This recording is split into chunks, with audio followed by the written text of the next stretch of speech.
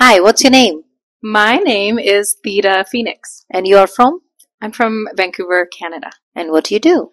I am a sound healer. I work with my voice actually primarily to create music and experiences that help people to relax deeply, slow down, go into meditation through the facilitation of beautiful sound. And I play crystal singing bowls and a variety of different sound healing instruments. We had one session of you in this and meditation, and it was, I must say, it's mesmerizing.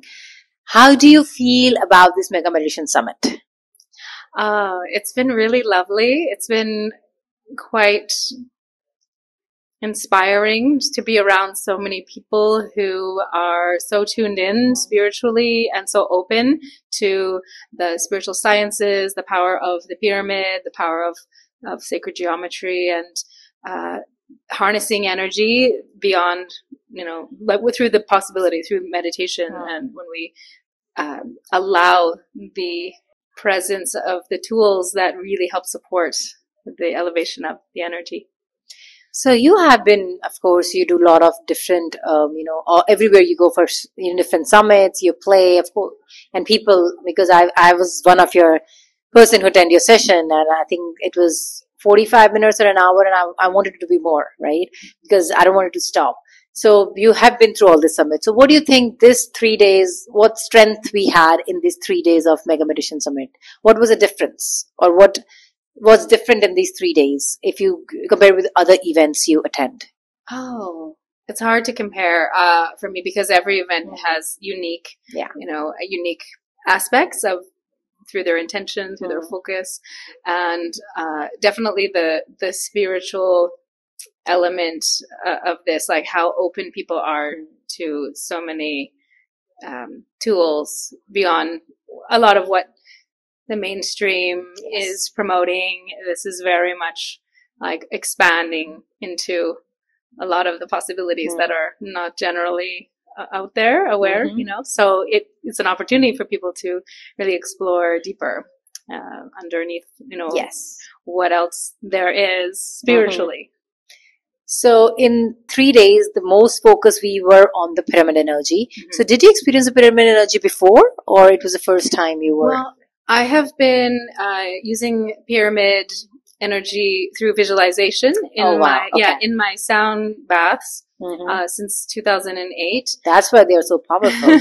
I mean, of course, your voice as well, but I always say that I have done a lot of sound baths, and again, there's no comparison. Everyone has their own unique style and energy, but this was totally different. Even the kids section, when they have, my daughter was one of them, and all she was saying that the voice, the energy, she I don't want it to stop. And generally a 9-year-old does not say that, but she said that. So of course, with pyramid, now I know, that because pyramids, what we have felt, meditation is there, but pyramids, you get different, more deeper, and with your angelic voice, and of course it was very good. Yeah, so I started through visualization, bringing in the pyramid to surround when I would lead events, to anchor this beautiful and powerful energy, to raise the vibration, and just add that quality. And I was just doing that, I think, through intuitiveness and spiritual awareness that I had gained along the way on my journey. And so this has been amazing to. So how did your journey start? You have everyone has beautiful voice, and there are a lot of beautiful things, but you have some difference. I don't know how to explain it. Sometimes you have no words. So how does your journey started into all that stuff? Yeah. So when I was a kid, when I was about 9 years old, I had a couple of experiences. One experience I had was hearing a piece of music in my school, in the assembly, and I felt such a deep emotional connection in that moment. I felt the music touching my heart, and it was a feeling like this kind of beauty lives inside of me. There was a recognition because of how deeply moved I was.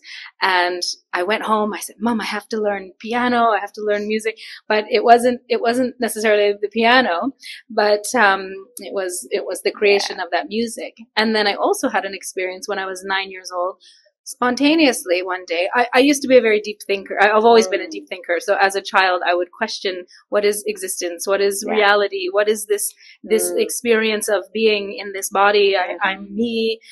This, like, what is this? Right? It's amazing. And so from a young age, I was thinking deeply about life and existence, and I had an experience one day spontaneously. It was as if the veil opened to the veil to where I came from spiritually, and this light came into the top of my crown. Oh, wow. And it was this feeling that my soul came here for a reason, and that I came here for a reason. I didn't know what it was, but I had this sense of the whole world in front of me, like I came here for the whole world. And it was very powerful. And then I actually had that experience later on when I was 21 again. I was reading Women's Bodies, Women's Wisdom. It was a book about how women healed physical illness through addressing a non-physical aspect of their life. Okay. And when they did that, their illness healed.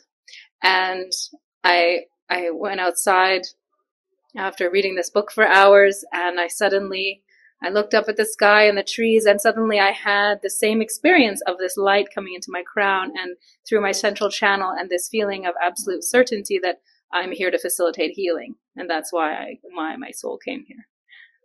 And you're so right. If you see PSSM with meditation, music is a big aspect. Like in the morning, we did music meditations, and with you, we felt that, when there was music, first your mind wanders very less, and then you really go to that deeper no zone state. So music has always been a very big part in PSSM. And after that, I think now with you, we have actually feel that how natural beauty and natural music really helps you go in better. Yeah, because it's so connected, the beauty, right? And connecting with our spiritual, with source, it's beauty helps us open up our heart, right? And open up to that awe. And so beauty, I feel, is a path to spirituality and awakening as well. So another question is, it's all over happening around the world. We have seen with politics and religion and all that. Do you think meditation, what's your take on meditation and music and all that stuff? What do you say about that? That we should get into meditation, or this will really help to raise the consciousness, or especially for the kids? Because they are young, that's our future, younger generation. So what should you tell parents that what should they do? Should they introduce their kids to meditation or with this music and all that stuff? What's your take on that? I think that it's, if people get introduced to things, they have access to something that they didn't have access to before, because what we're exposed to, we tend to absorb. So it's definitely good to help expose people of all ages, especially young people, to different things, because like me, they might be questioning, and I had experiences of music that were so beautiful and encouragement along the way to sing, even though I was quite shy. And then I'll just to share a little bit more about what you asked me earlier of my journey. I was actually very shy, even though I had this calling to sing my whole life also. So through some personal development and spiritual practice, I opened up my voice and the channel and started to sing intuitively in the moment, and just let from my heart. And so I let words and melody and song flow through me after that. And that's when I realized that was a healing. My voice had a healing frequency that I could combine with my healing work. Yeah. That's for sure. Because not everyone has such a lovely voice. Or maybe have, I don't know. I think it's that, what I believe is that, and I help people to open their voices as well through teaching intuitive singing practice. And it's when we move the blocks and the inhibitions and the constraints, that's when we have a natural connection with our emotions, our heart. And the sound that comes through is authentic and free. And when the sound is authentic and free, it feels good and it feels healing to us and others. Yes, true. Yeah. So what is the message for all our audiences, and message for us as organizers? What we can do better, or what we have done better, or what? I think this is only the second year. And so any new event, there's always things to be able to learn from, and having, it's as we have more and more people coming, it's great having the different workshop spaces and having that very like clear so people can access, and then having main events as well is really wonderful because then you get the whole group together and you get that shared energy experience.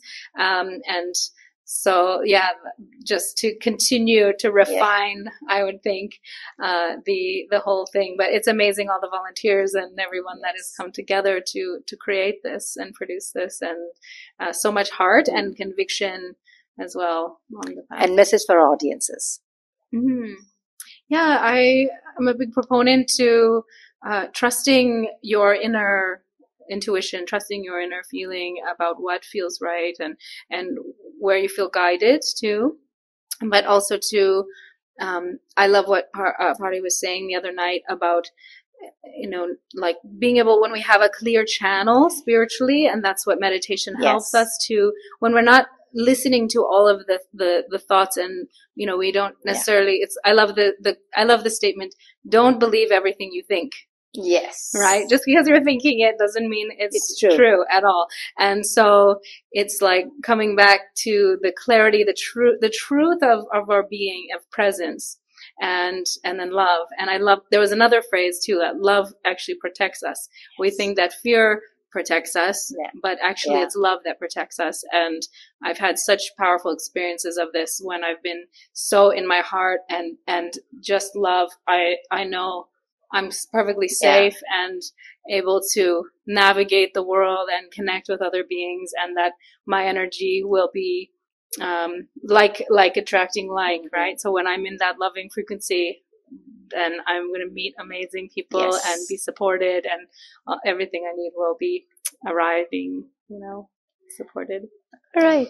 Thank you so much, Theda. We will see you again next year, and looking forward for that. Thank you so much. Thank you so much. To be here.